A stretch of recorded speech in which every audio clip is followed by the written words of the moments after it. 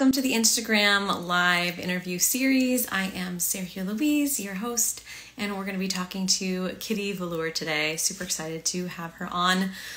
This glittering, fearless, badass entrepreneur, dancer, performer is just a powerhouse. She does online classes. She runs a cabaret show. And she has been in the pole community and our dance community for quite a while. So we are going to bring her on. So excited, and Happy New Year, everybody. Let me...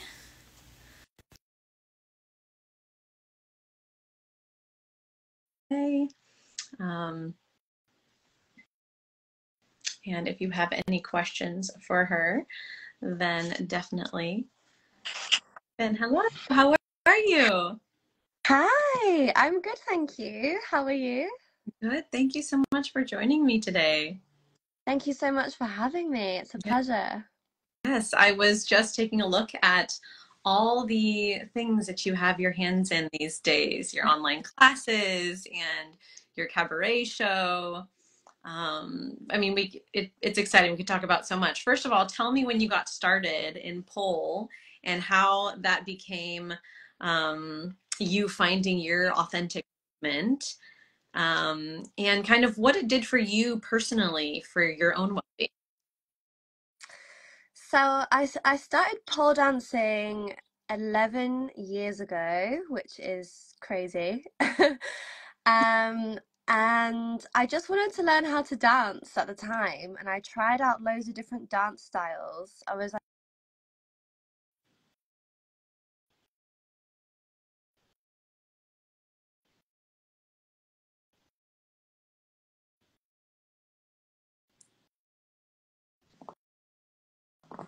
Did I lose you, Kitty? Let's see. I've got a frozen screen.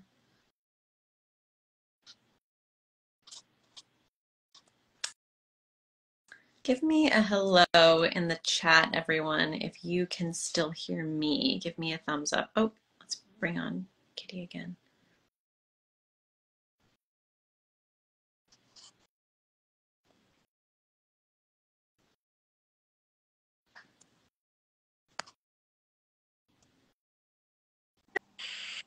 Hello, here we are. back! It kicked me off. Yes, oh good. Good. We're getting a thumbs up. People they're hearing us. Okay, thanks everyone for hanging in there for the technical difficulty. Yes, so where were you? What did we miss? You wanted to dance and you tried a bunch of different dance forms. Yes. Yeah, so I tried a bunch of different things. I was pretty bad at everything else. I tried ballet, tap, modern jazz, pole, and I just loved pole so much. It was just so different, and I liked that it was a little bit taboo. It felt a bit rebellious, a bit alternative, and I think the thing I still love about pole and what it did for me then is just this transformation of body confidence and kind of accepting yourself and engaging your embracing your sexuality and your sensuality and all of these things that I'd never had the space to do before in my life, and suddenly I was opened up to this whole new world, and I was just addicted from then on. I just couldn't get enough, and I love it still to this day. Yeah. Now you're sharing it with so many different people. What has been your experience in guiding your students, and what kind of transformations you see for them in all the different ways? Yeah, I think the main thing is confidence, which can come in a lot of different ways. Confidence in your physical body, confidence expressing yourself emotionally, confidence in the way that you hold yourself, the way that you move through the world. I think it's not just within a class space. When you start to feel more confident in yourself and accepting yourself, I think that does translate into your outside world, everyday life as well. And I love seeing that people starting to advocate for themselves, and the less and less clothes that people wear. We all start off with, the long leggings, head to toe covered, and then slowly but surely the clothes get smaller and smaller, and the booty shorts get more bootyish. And I just love seeing that. I'll never get bored of seeing people blossom. It's just the best. Yes, I was just, you just made me think of this quote that I had just recently seen. In the mental health space of this, maybe it's not about like learning or adding to who we are, but maybe unlearning and getting back to kind of source and self, and maybe all the stripping down of all the extras. And it just shot into my brain right then. We were talking about less and less clothes. Like perhaps it's all about just getting closer and closer to our, to our original self.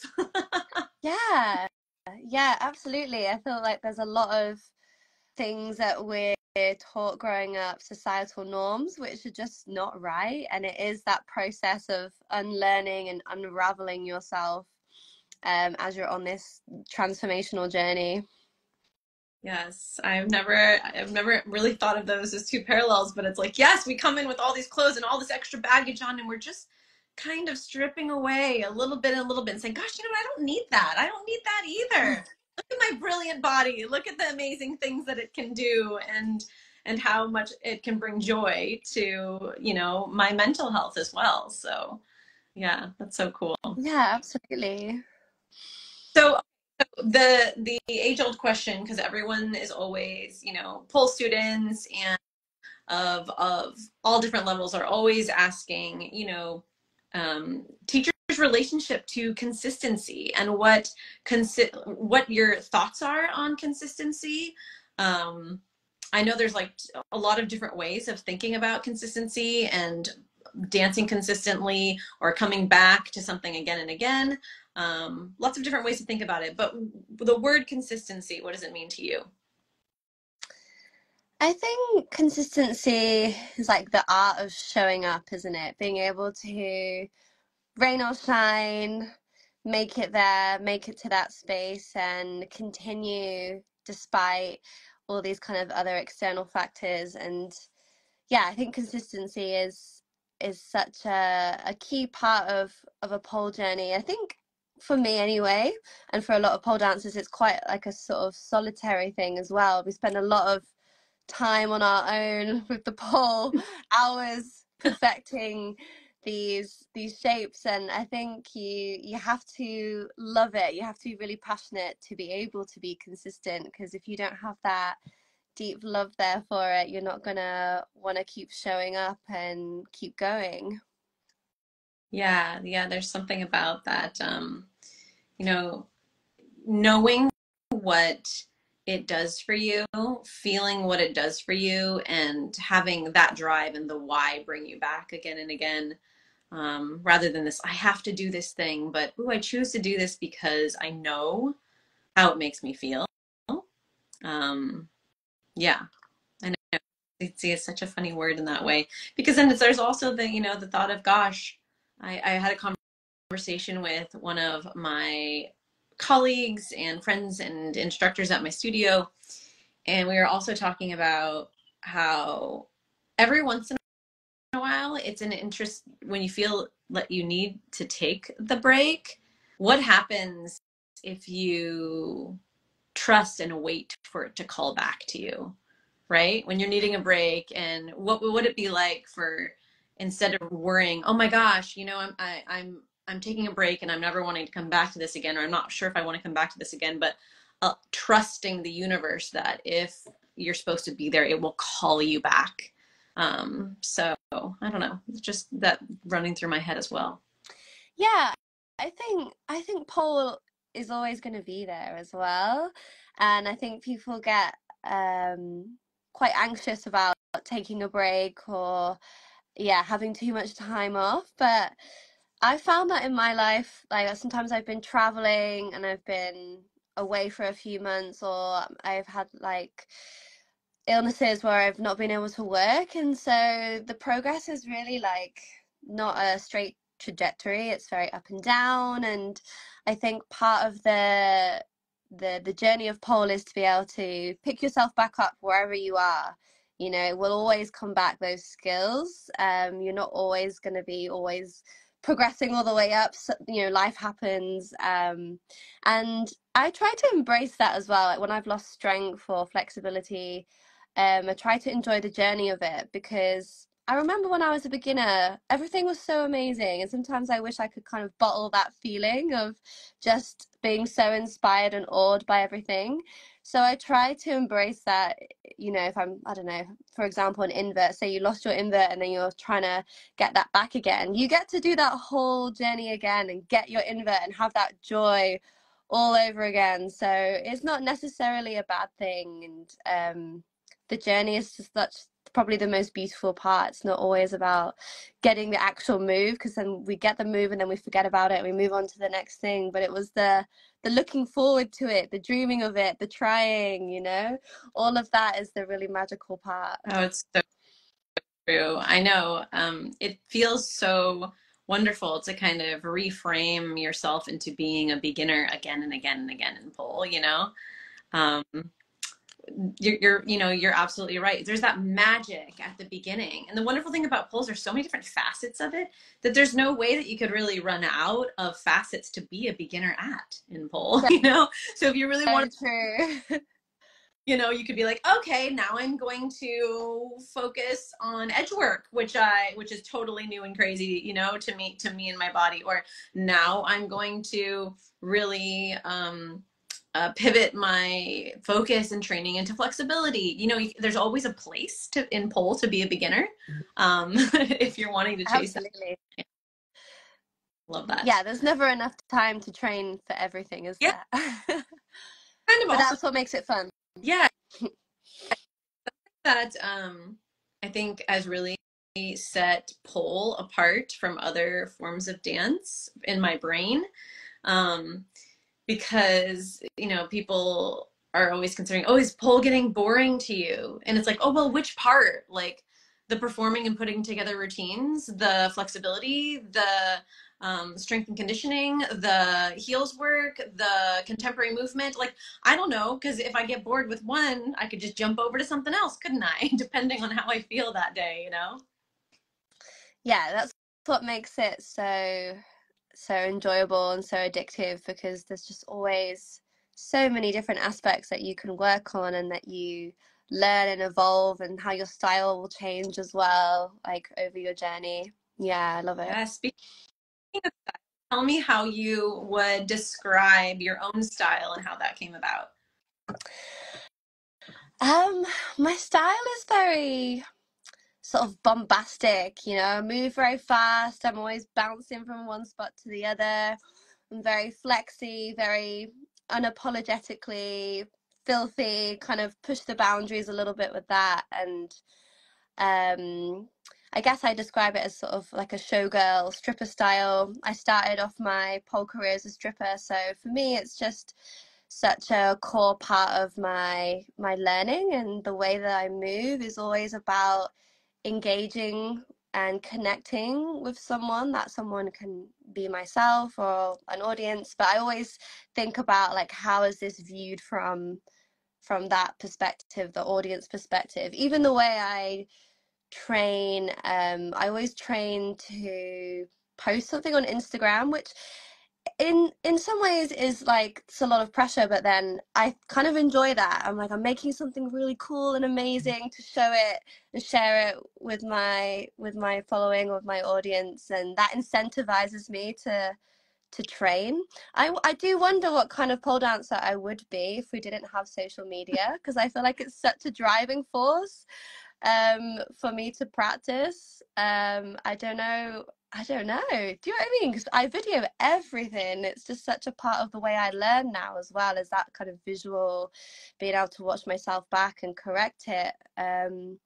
So yeah, my style is very much influenced by all of those kind of different elements, and also my background in cabaret as well. I was kind of brought up on the East London queer cabaret scene, so I was always with drag queens and burlesque artists, and I was always watching them and the way that they would piece choreographies together, and it's just very different. I think to pole, like the cabaret world is more I guess, like it's more costume based, it's more conceptual, whereas pole is definitely more like movement based, like it's not as led by the costumes or elaborate in that way. So that's also a really big influence for my style. Yeah.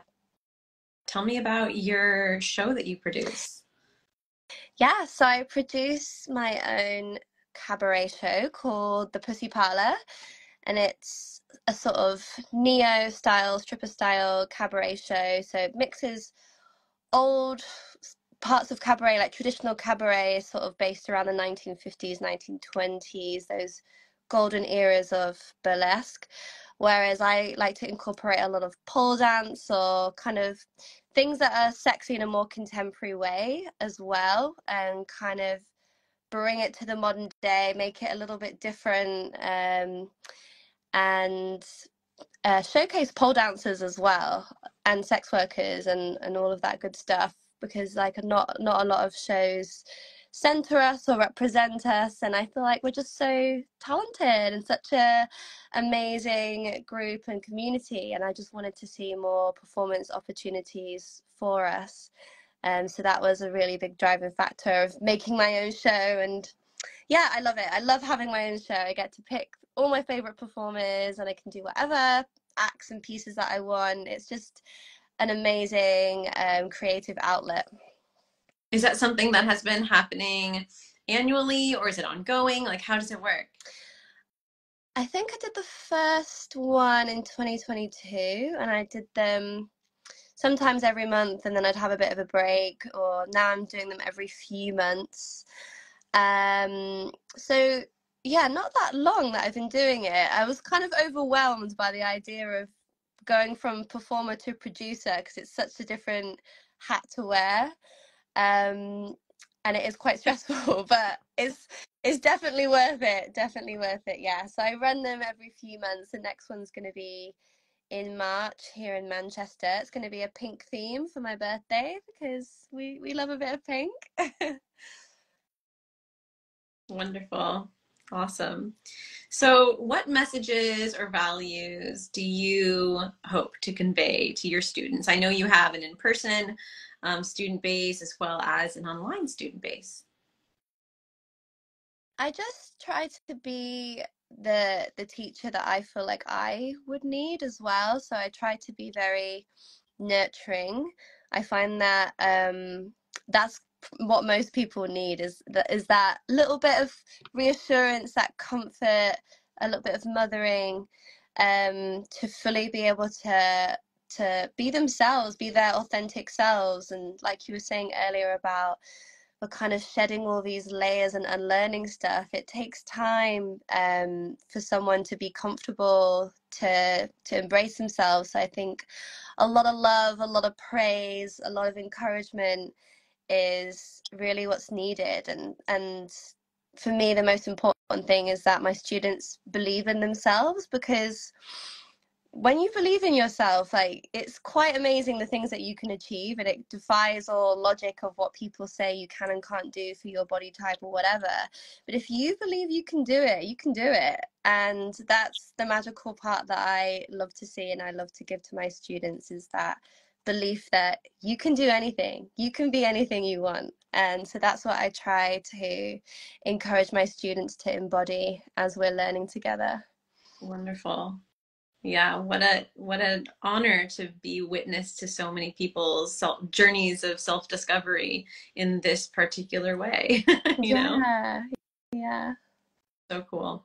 Awesome. Well, where can we find you if we want to train with you, if we want to hang out with you, if we want to go to your show? So you can find me online. My online platform, my school is called Dance with Kitty. So you can learn from me there. I have hundreds of tutorials, pole, floor work, twerk, chair. There's loads of off the pole stuff as well. And then there's also full length classes, hour length class recordings that you can go through. Um, In person, I'm just teaching intensives at the moment. So it's like workshops, but over 2 days. So we'll have like a full weekend of workshops. So you can sign up to an intensive with me in Manchester. I also run my Pussy Parlour cabaret shows here in Manchester as well. You can find all the links in my bio if you want to buy a ticket or come to one of my intensives. Yeah, I feel like that's all the things. Awesome. Well, it's so wonderful to chat to you, our first chat of 2024, and enjoy moving into this new year with all of your new projects. Thank you so much. It was lovely to talk to you too, Sergia. Good kitty. Take care. Thank you. Bye. Bye.